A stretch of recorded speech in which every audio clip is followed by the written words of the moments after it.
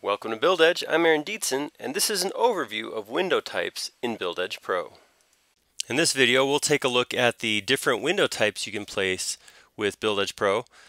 In this case, I have all of them placed into a single wall. I'm going to select them using Direct Edit, which will highlight them and show me the properties in the UI.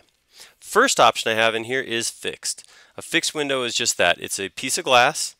It has casings. It has the rest of the material around here, but nothing moves, nothing interactive about it.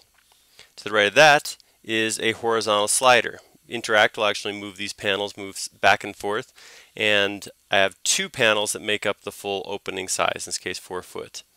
To the right of that I have a vertical slider. The two panels actually move vertically past each other.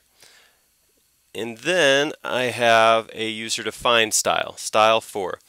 Style 4 through 10 are actually geometrically copies of the fixed type.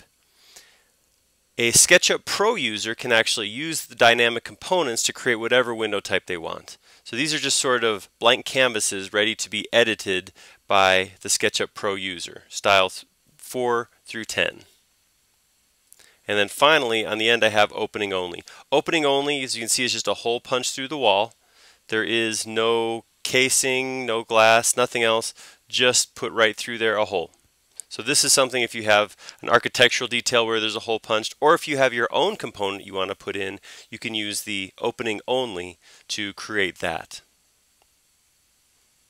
And that is a walkthrough of all of the window components available through BuildEdge Pro.